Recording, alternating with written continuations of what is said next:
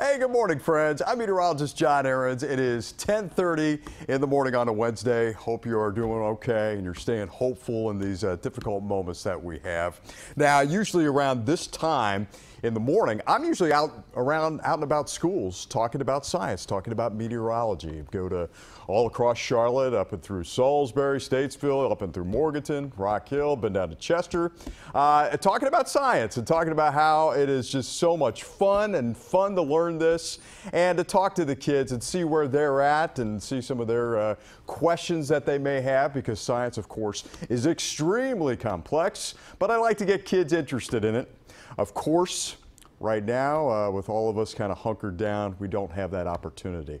So let's take advantage of this through Facebook Live and take you through a science lesson, kids. I know a lot of you are trying to learn from home right now and via computer, so we will learn some science this morning. Now, while we're talking, and when I get going here, I can answer questions through the phone here because this is all interactive. So I want to say a quick shout out to Christina and Heather Baum and Matthew Vincent from Indian Trail. Thank you so much for tuning in. And Stacy Butera and all the kids, of course, out watching. We'll talk. Feel free to send me some questions. But first, let's talk about how and some of the complexities behind science. And before we do that, I always like to tell kids the first thing to remember when it comes to science is don't get intimidated, okay? Don't be scared, because science uses a lot of big, fancy words that drive me crazy. I always try to tell people, you know, when you go on to do a test, you know, I didn't always take tests that well when I was a kid, and you see some of these big words and you get all scared and then you mess up the test, right? Don't worry about it, okay? I always think that those words are meant to scare people. Don't let it scare you. I always take the word, for example, meteorologist. That word really drives me crazy. And I'm sealed by the American Meteorological Society. I have what's called the Certified Broadcast Meteorology Seal. But the word meteorology, what does that mean? I chase storms all the time. I've never chased a meteor in my life. And if I saw a meteor, I would probably run. Why in the world would they use a word like meteorologist? I'll tell you a little bit of trivia. It comes from the root word hydrometeor. Now, what in the world does that mean? A hydrometeor? These big fancy words? All a hydrometeor is, guys, is a raindrop. It's a raindrop, okay? Don't be scared by the big words. Meteorologist, fine. Okay, that's fine. But that's a raindrop. What I study, the thing that I'm most passionate about really, is air. It's all about air, kids. Remember this, okay? When you guys are trying to study and focus on science, a lot of the things that we talk about are things that you can't see. And that's kind of hard to wrap your head around, right? But those are the big things. It's things that you cannot see. Believe it or not, the human eyes are designed to only see a very small part of what's going on in the big world. We're all talking about a virus, right? Where you can't see that virus. You can't always trust these things, friends. Think about it. Think of like microwaves. Think about when you're popping popcorn in the microwave. Can you see that microwave energy pouring through that bag, heating up the popcorn? Of course not. How many of you ever broken a bone before? Can you see the x-ray? Taking a picture of your bone? You can't. Your eyes will fall off. There are certain things that the human eye cannot see. So don't always trust them. So what we're talking about is something that you have to have imaginations almost for, guys. I know we're talking to some people who are maybe 6, 7 years old, and you guys got a great imagination. But maybe I'm talking to guys who are like, you know, 10, 11, 12, maybe have lost a little bit of your imagination. Don't do that. There are so many things that these guys, these eyes, cannot see. And the world that we're dealing with in the world of meteorology, science, and weather is based on that. It's all about air. The air that you're breathing right now. Everybody take a deep breath for me. I'm a yoga guy, okay? I'm big into yoga. People always make fun of me, you know, back behind the set. And we'll show you a little bit of the set here in just a little bit. But I have a yoga mat behind me in the studio. So usually what I'm doing, you know, while news is going on, is that, you know, I'm sometimes doing poses. I hope my boss isn't listening, but that's what I do sometimes. I'm all about yoga, so everybody take a deep breath for me, okay? It's all about air. That's it. It's all about air. I don't care if you're talking about hurricanes, which I've been through many. Don't care about tornadoes, which I've been through. Ice storms, hail, whatever. It's all about the air. We study air here. And air has different properties. Believe it or not, the air has a weight to it. Can you imagine that? Imagine, just close your eyes, imagine if you could take the air around you and put it on a scale. Let's say that this table is a scale and you were able to take the air and put it on a scale. We can weigh that, and we use a fancy word for that. That's called barometric pressure. Big fancy word. Don't mess it up on a test. All it means is weight. How many times do you go to the bathroom and you step on a scale and you go, ah? Air's the same thing. You have heavy air, you have air that's light. You have air that has eaten 100 cupcakes. You have air that hasn't eaten in 3 weeks. Same deal, same concept. The air that is heavy, the air that weighs a lot, the air that has an eating problem, maybe eats too many Doritos, that's called high pressure. It's big, it's expansive, and usually it's very clear. So we have that right now going on across the eastern part of our country. We would put an H right here, right? And we would push everything out because that air weighs so much and it's so expansive, okay? Can you imagine that? All right, just this big, very heavy set piece of air, put it on a scale, it would weigh a lot, right? Now, the opposite. Just imagine, and again, you can't see this, guys. Can't see it. What if there was something that didn't need as much? Didn't do a whole lot, didn't weigh very much, very small. That's low pressure, okay? We actually have one on the board, and it's kind of located right now up in the northern part of Missouri. Now, what our planet wants to do is have everything equal, okay? They don't want this guy to keep eating so much.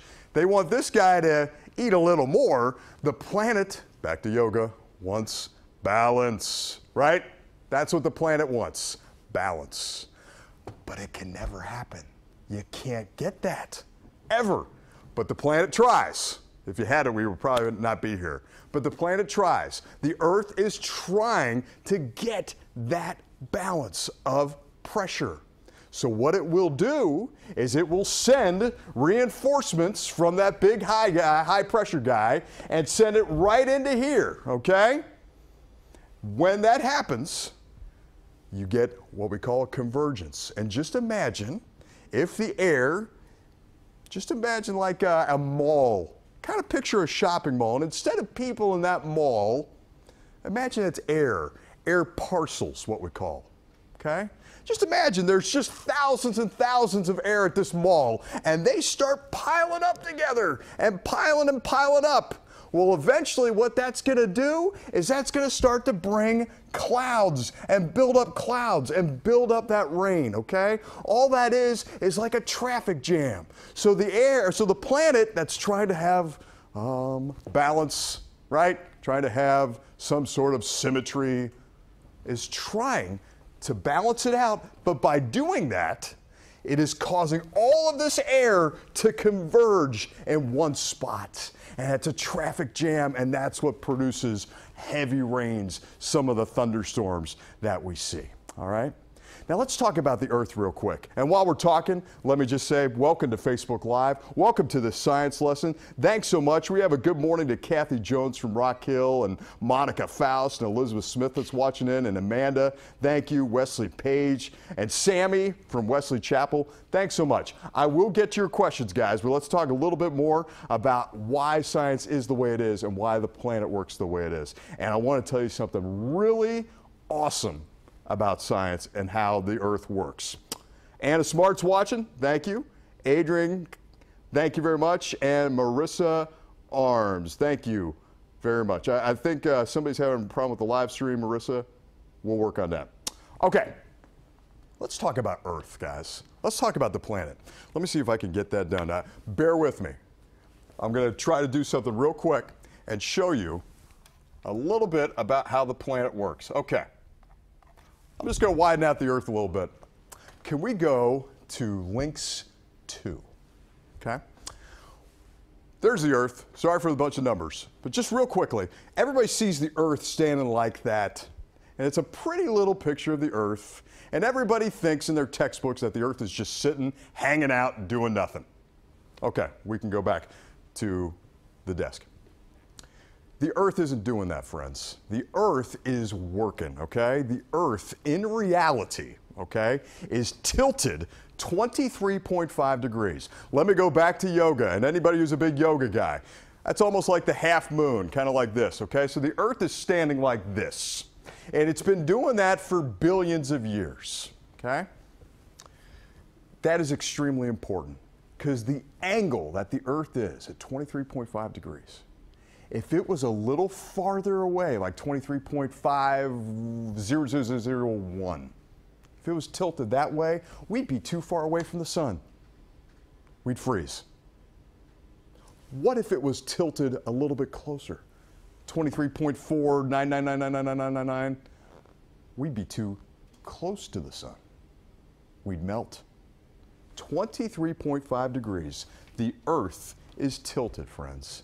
That is huge. That's the reason why you and I are breathing today. Okay? That angle hasn't changed for billions of years. Isn't that awesome? Isn't that cool? What that will do is actually create different kinds of air. Remember? Breathe in the air, right? Air is breathing, air is moving, air is all around us, and the air has characteristics. The air has a property, right?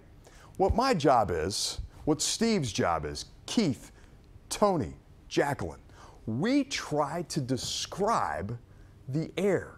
And because the planet is tilted, you're going to have different kinds of air. The air is going to be a little colder here, warmer here. You're near the equator. A little colder here, right? Warmer here, colder here. So you have different spots where the air is colder and where it's warmer, okay? Now, that would be nothing doing unless the planet does what? The planet doesn't sit here, does it? It rotates, right?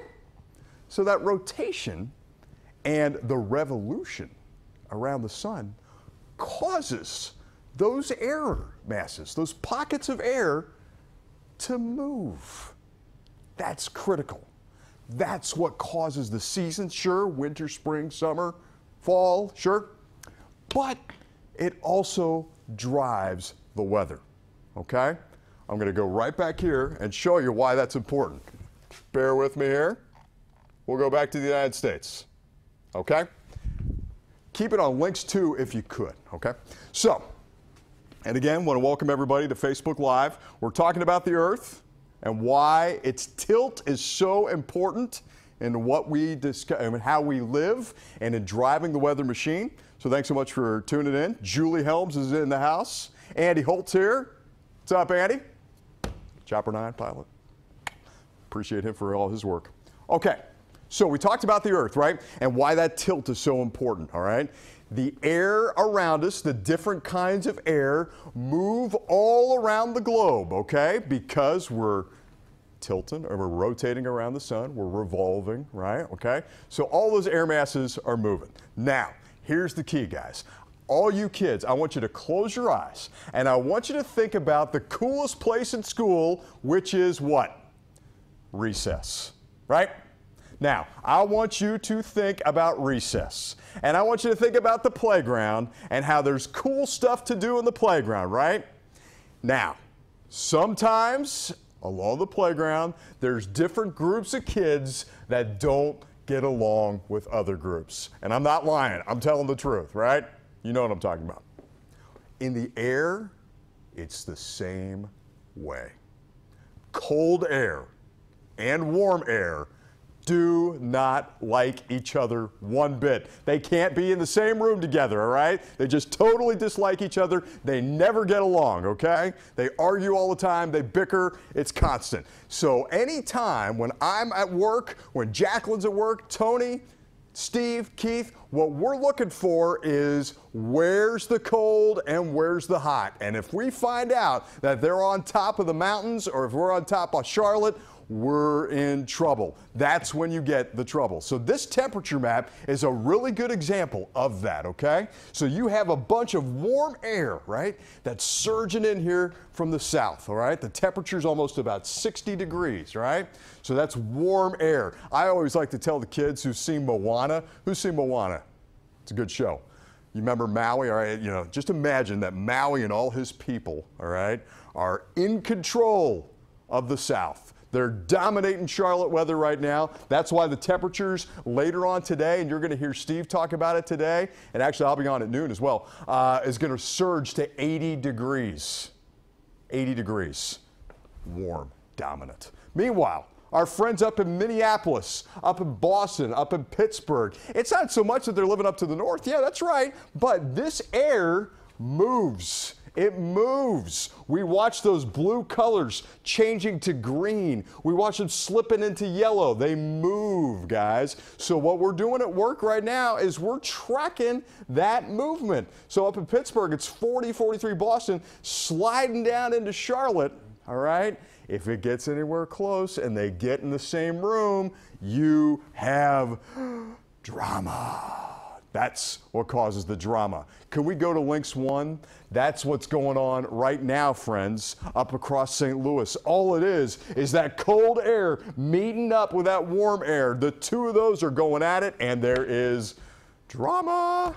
That's what's happening right now. So when those two are going at each other, that causes your thunderstorms. That causes the heavy rain. And every once in a while, it can cause the tornadoes. Let's think about that, guys. Not so long ago up in Nashville, there was a massive tornado outbreak, right? Well, what's happening there is a very intense battle between cold and warm. Those two are in the room. They're arguing constantly, and it happened right on top of Tennessee. Now, every once in a while, you'll get a wind where the wind is really fast up in the upper part of the atmosphere. When that happens, that adds to your tornado threat. Picture riding a bike. What would happen if I'm riding a bike very fast down a hill, 50 miles an hour? Let's go faster, 60, 70, and all of a sudden I decide to turn. What would happen? I'd end up in the emergency room, wouldn't I? Air does the same thing. Why can't the air do the same thing? Now, the air doesn't go to the hospital, right? There's no atrium health for the air. Instead, the air, what we'll do, it can't go to urgent care, so instead it spins. Okay? It spins, and it spins, and it spins, and it spins.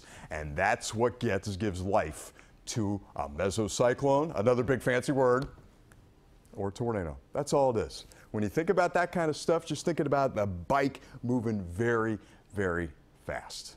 That's what causes a tornado. Now, again, we want to welcome everybody. It's 10:49. We're going to be talking about any kind of questions that you may have, but let's also discuss real quick about tornado season since we're getting into that point, right? Always remember, guys, to keep yourself calm. That's the big thing. Keep yourself calm, because did you know that if you heard about a tornado and you start freaking out, that all the nerves in your body, this is true, all the nerves and tissues in your body freeze up like this, and you can't move, you can't move. You'd be no help to anybody. We couldn't move you because you're stiff as a board. Be chill out, right? Make sure that you're covering, you're protecting your head, and you're at the lowest level of your whatever building, okay? Just remember those things. Stay away from windows, and don't be going on your phone. I got my phone here, taking selfies of a tornado. That's ridiculous, all right? Just make sure you're listening to your teachers and you got your head covered. Okay, all right, let's answer some questions here. We got Wesley Page coming in, and feel free to ask anything that you guys have. Elizabeth Smith, for example, has been talking about tornadoes since the ones that came through that we had up in Charlotte. Absolutely, they were damaging, and we're just getting started, guys. Severe weather is just getting started. And it happens because, can we go back to links 2? It's the top prime battleground between warm and cold, friends. It's happening right now. Cold air and warm air don't get along. So as a scientist, and when we learn science, all we're doing is describing things.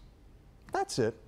It's not complicated. We're not using worried about big fancy words like thermodynamics, okay? I just explained to you what thermodynamics is. Don't let the big words scare you. All it is air moving around, right? And the air has a different property, has a different characteristic, right? We describe it. Well, this air's warm. Well, this air has moisture to it. Wait a minute. How does the air have moisture to it? I can't see air carrying anything. You know that it has moisture, don't you? Imagine, again, close your eyes and imagine the air. Imagine that it's carrying like a bucket, right? A bucket of water. Sometimes the water is small, not a lot of water in it. You felt that, haven't you, in the dead of winter, right? When you're having to put chapstick on, right, or lotion, very dry outside, not a lot of water in the air. You've been out on a hot summer day in the South, right, in August? A lot of water, a lot of sweating, right? Again, these are things that you cannot see. You can't see those air parcels holding all that humidity, right? But it's happening. Don't always trust these guys. Sometimes the air is holding so much water that it spills over. Can you imagine if you're carrying a big bucket of water, all right, and all of a sudden you bump into something or you hit it against the desk or something, you're carrying all this water, what's going to happen to it? It's going to spill over. Sometimes that air, it waves so much you can't carry that water anymore. It spills over. That's condensation. That's condensation. That's low cloud cover forming. That's fog. Is anybody out in the fog today? Wasn't that crazy? Yeah, that's all that is. Air's holding moisture. Doesn't matter how much, or it just kind of depends on how much it weighs, how much are you bumping into other guys, that kind of thing, all right? Just imagine that the air has a property to it and it's carrying something, okay? All right. Jenna Bergramp is asking, is North Carolina in a tornado zone? Thanks, Karen, for that question. Charlotte is not in a tornado zone. We talk about Tornado Alley, right? Tornado Alley is the central United States, okay? Places like Missouri, Oklahoma, Kansas, okay? And I spent a lot of time up here in North Missouri, which is right pretty much in the heart of a Tornado Alley. And the reason we say that is because most of the time, the cold and the warm, which don't like each other, when those two get in the same place, usually it's in the middle part of the country. Thanks for that question. Amen, Christy. Absolutely right. Thanks, Christy Farmer, for that question. Okay, Rebecca and Wesley Kale. Cameron, who's 8 years old, wants to know what causes a hailstorm. Great question. Thank you very much for that question. Who's that again? That was Cameron. Thanks, Cameron. Okay, how does hail form? Let's imagine that you can climb a ladder all the way up in the atmosphere. Okay, can you imagine that? You're climbing that ladder. When you get higher, the air is colder, okay? Colder up there than it is here. You get to this point, right, where it's so cold and the moisture that's there is going to freeze over, okay? It's going to freeze. Those droplets will freeze. Now, sometimes what will happen is air is getting shoved up, okay, in the atmosphere. It's rising quickly, okay? Usually that happens before a storm. Usually that happens when there's a lot of drama going on between the cold and the warm. What that'll happen is that air kind of shoots up. Sometimes it falls back down, shoots back up, falls down before it hits the sky. And what you're doing is you're adding little creases to that precipitation, to that ice, okay? You're adding a little more of a chunk quality to it until it becomes essentially stone-like, right? Keeps going up and going down. Eventually, it weighs so much that gravity takes over and it falls down. I've seen hail the size of baseballs. It's crazy, okay? That's all because the air is rising up and rising down ahead of storms. Eventually, it gets to the point where it just weighs too much and goes down. Thanks very much for that question. All right, Donald, why is Florida always at 80 and 90 degrees all the time? Florida is definitely very hot, right? Well, you're closer down to the equator. You're closer down to the Tropic of Cancer, right? So that spot where really Maui or the warm, that's his headquarters. That's where he goes. You know, that's his spot. It's a source area. So sometimes he'll send some people to try to travel a little farther north, but this is his home. That's his headquarters, and that's where he hangs out. So that's an effect of latitude and being your proximity or closeness to the equator. Thanks for the question. Mesha Hall, is sleet snow? No, it's not. It really kind of depends, again, if you climb a ladder and the temperature differences, the higher that you go up on that ladder will create a different kind of precipitation, okay? Now, usually you'll see a dendritic crystal. That'll be your snowflake, right? But instead, you know, that takes a little time to build up in the upper parts of the atmosphere. Instead, what will happen is if that cold air is just a little bit above, the rain that falls will freeze over quickly into a sleet pellet. It really just kind of depends on the temperature profile in the atmosphere, okay? And where sometimes you're going to have a spot here where it's very warm, cold, warm again. It changes. That entirely affects what kind of precipitation that you're going to have. Who else we got? Kannapolis, what causes lightning and what causes thunder? Great question. Well, thunder comes from lightning, right? Thunder comes from lightning. So, what causes lightning?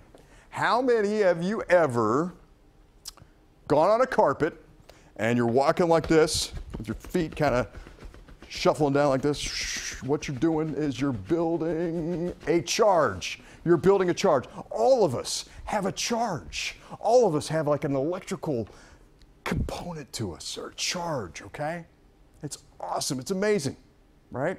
Well, we know by certain laws in nature that a positive charge would be drawn to a negative charge, right? And those opposite charges would cause lightning. So in a cloud, there's a charge. Isn't that cool? There's an electric charge. And so it's searching for an opposite charge. And if it finds one, it will go and create a lightning strike. The cool thing that you don't see, because again, can't always trust these guys. The cool thing you don't see in lightning is it's actually also coming from the bottom of the ground. It's so fast you don't notice it. Yes, the lightning's coming in from the top, but there's also a little bit that comes, it calls a leader, and then it's like that. That's really how lightning is. Can't see it, right? Can't trust it, unless you got a time lapse or something like that. And then, of course, the sound is the thunder. Hey, Melissa, what's going on? Thank you very much for your question, Melissa Taylor.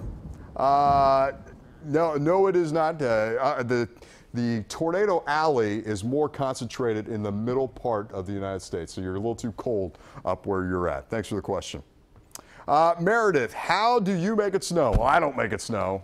Snow is one of the most challenging things, as you definitely know, in Charlotte meteorology, and it all really kind of depends on where cold air ends up. And a lot of times cold will travel down as far as Charlotte and then stop, and that drives us nuts. But that cold air is certainly, the position of that cold is critical. If you have cold air that is not just, like, let's just say again, we think in the weather in 3 dimensions, right? So if you think about that cold air, you know, it may be warm here, but just a little pocket of cold, and then a little bit warmer up top.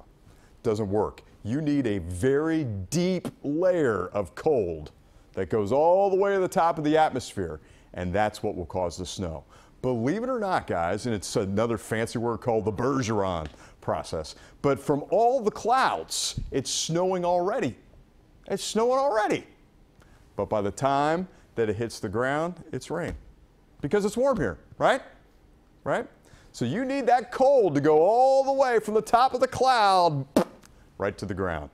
Got to have that. That's the way that you get snow.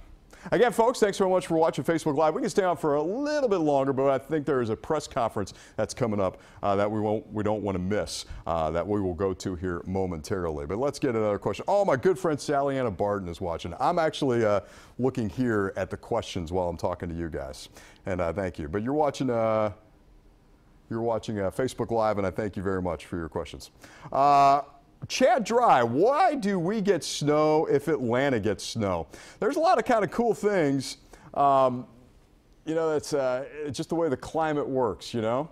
A lot of cool things that you can learn in a textbook, but there's some things that you just learn from experience. And I've been here 14 years, and there is pretty much guaranteed that if it snows in Atlanta, it snows in Charlotte. It just moves right up by 85. Part of the reason is you have two things. You have the cold that came all the way down from the north, so you got that, and it's deep cold, but you also need what? Moisture, right? Well, down by Atlanta, you got plenty of it. It's called the Gulf of Mexico, right? You get those two, you got snow. Didn't happen this year. Didn't happen this year. Jessica Barnes. Lacey wants to know, why does it rain a lot? We are in a very wet pattern, Lacey. Great question. And it's just, can we go back to Links 1 to answer that? What we're noticing is our storm track, our storm patterns are just right on top of us. It's kind of right over the southeast. And why that's happening, it's certain measures of the climate. That certainly plays a role. What got that started in the first place, we don't know. But basically, our storm track has been extremely aggressive. And imagine the winds up top are very fast. Now, let's think about a NASCAR race. Who doesn't love NASCAR?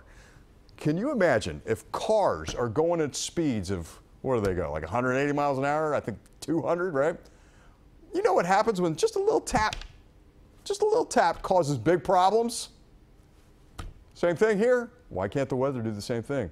So if the air's going 150 miles an hour, and it's been doing that lately, all it takes is a little tap, causes big problems.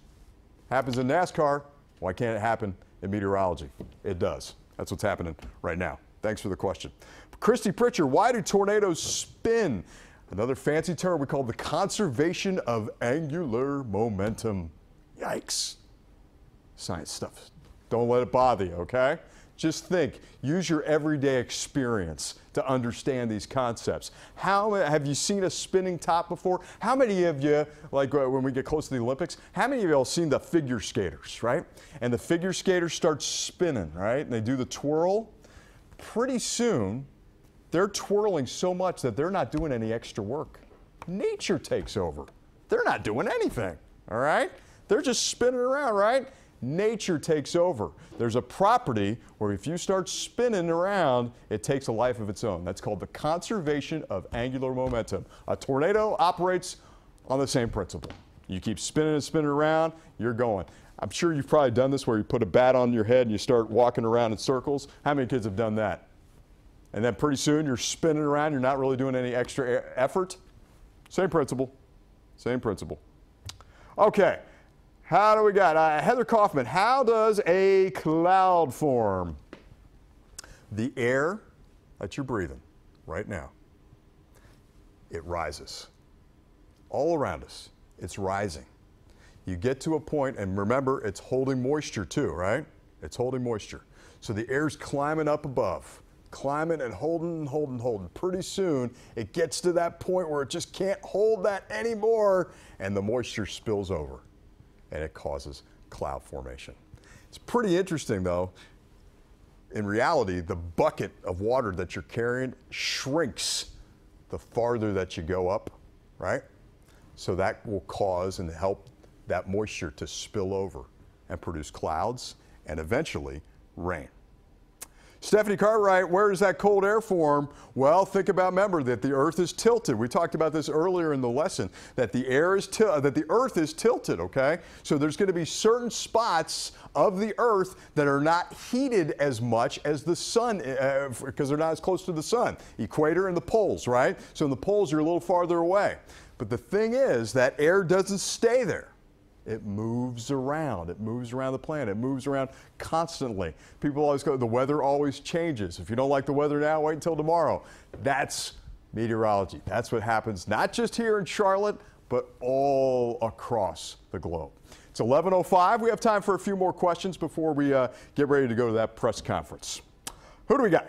Kareem Burgess. What causes hurricanes? That's his 11-year-old Noel. Thank you, Noel. Great question. Now, let's just imagine out here up in the ocean. I want you guys to think about, again, these are things that are happening in your everyday life. It just happens on a much bigger scale. How many of you ever try this safely with your parents? Boiling water. Boiling water. You heat up the water and it takes a while for that water to heat up, right?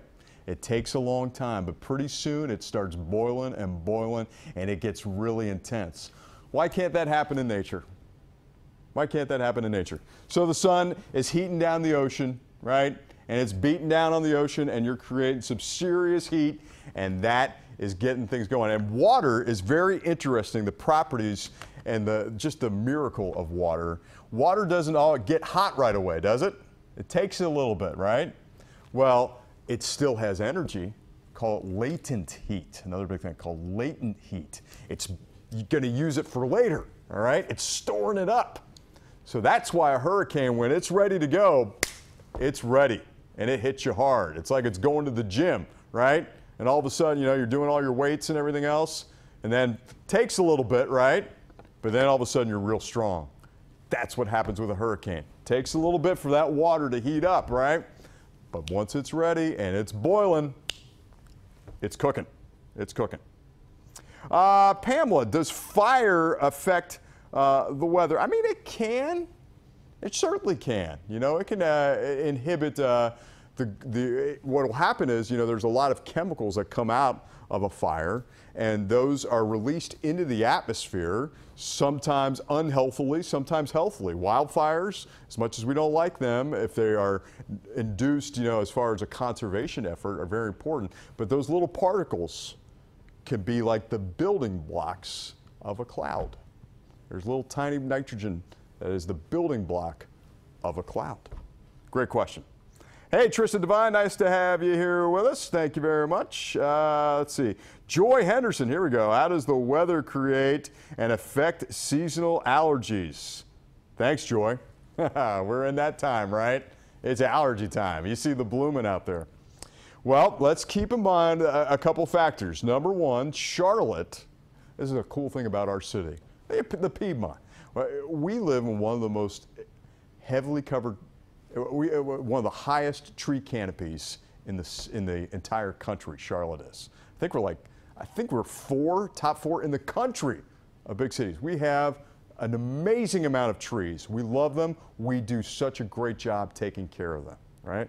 Well, those trees are, you know, that pollination is what gets your allergies going. Now let's think about all the rain that we've had and how much our plants and our trees are loving it, right? And you add heat into that, you're going to have a big allergy problem. Our friends at the Allergy Center are going to have a rough go. Let's see what we got. Gene Lewis, volcanic eruptions. And why is it black? Well, you know, you're releasing so much, there's so much combustion and chemicals going into the air from a volcano. And by the way, what you're seeing there is I'm scrolling through the questions here. Interestingly enough, volcanoes, again, are necessary. They can provide that ash. Yes, there's pollution, but some of those particles will eventually lead to a cloud one day, which will eventually lead to rain, which is what we all need. It's 11:10. Thanks so much for tuning in. I want to thank everybody for joining us here. And let me see if I can get some questions. Scroll up a little bit to see if I've missed anything. And again, you know, this is mainly, we're doing this because, of course, the kids can't go to school and maybe they're not having the opportunities to learn as much as they could in the classroom. This is something that I do. I usually go to classrooms around the Charlotte area around this time in the morning.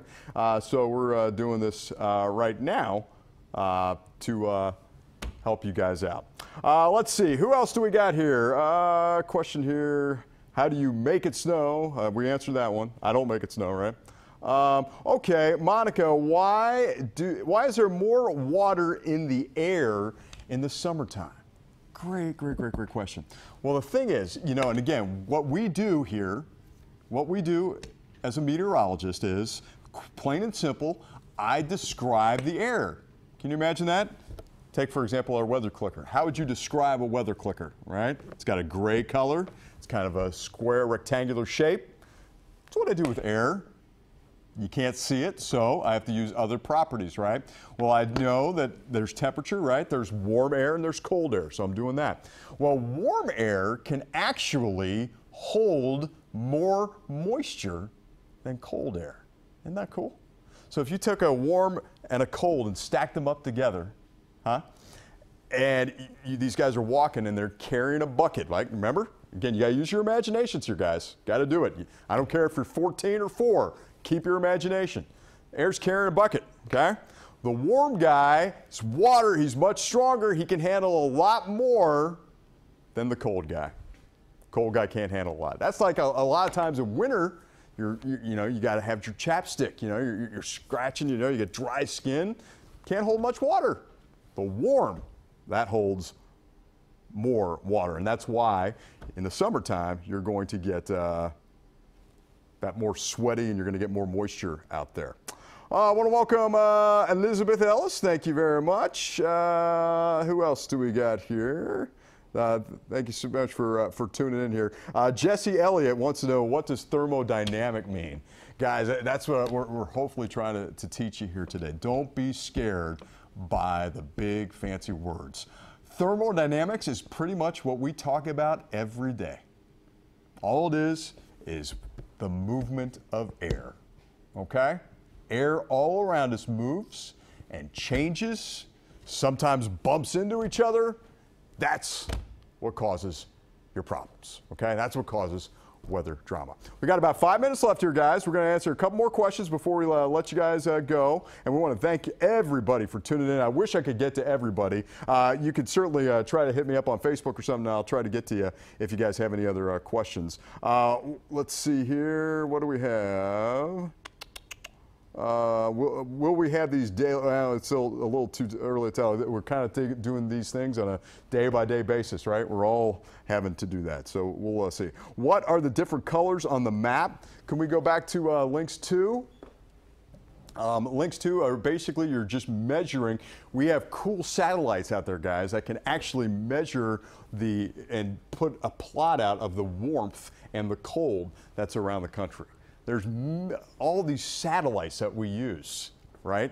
And we depend on those satellites to give us the information. So they provide us with this. We have a great thing here at Severe Weather Center 9, blessed with so much technology. We can track the air masses. We have, of course, live early warning Doppler 9 that we use, that's just Charlotte's only local radar. So we're using those things to detect where those storms are. It's certainly a blessing that we have here at Severe Weather Center 9. Want to thank Tina Connolly for tuning in here. Monica Faust, what do you got here? Yes, we talked, Monica Faust talking about that heavier bucket of water in the summertime. Is that why we have those bigger storms? Yes, yes. A key ingredient to storms is that warm air, all right? If you have some intense warm air, it's going to rise fast. And the higher that it goes, the taller those clouds go. Has anybody ever heard of a cumulonimbus cloud? Kind of looks like an anvil. That's a thunderstorm, okay? That is all caused by that warm air getting all kind of mixed up with the cold. When these two duke it out, that's when you start to see the air rising very rapidly. The higher it gets, the bigger potential for hailstones to form. And if there's a little bit of wind in there, you're going to get a tornado as well. But that's also why you have some very, very heavy rain. Let's see, Dana, let's see, how long did it take to become a meteorologist? Well, you go to college, 4 years, that's all you got to do. But I tell you, make sure you're able to not just be worried so much about those big words, okay? Be able to communicate too, guys, all right? Be able to make sense for folks so they can understand, okay? Don't let those words fool you either, okay? Let's see what we got here. How did I know I wanted to become a meteorologist? There are two things that I did. When I was little, there was a big tornado. A lot of people have a similar story. There was a big tornado where I'm at in Ohio, and I was trying to figure out why are we being rushed down the stairs? What's going on here? And you just saw the power of nature. I'm amazed at the power of nature, and I'm also amazed about the power of what's going on the earth. Our planet, friends, is such a tremendous resource. And what happens in it, yes, can be kind of chaotic, sometimes violent, but always a part of what it's doing. The earth knows what it's doing. And I tell you, take care of it, okay? All right, guys, we're going to go ahead and let you go and get ready for a press conference here coming up in just a little bit. I thank you so much for your questions, and I hope everybody stays hopeful and positive during this tough time. We'll be back on Facebook Live with that press conference on WSOC in just a little bit.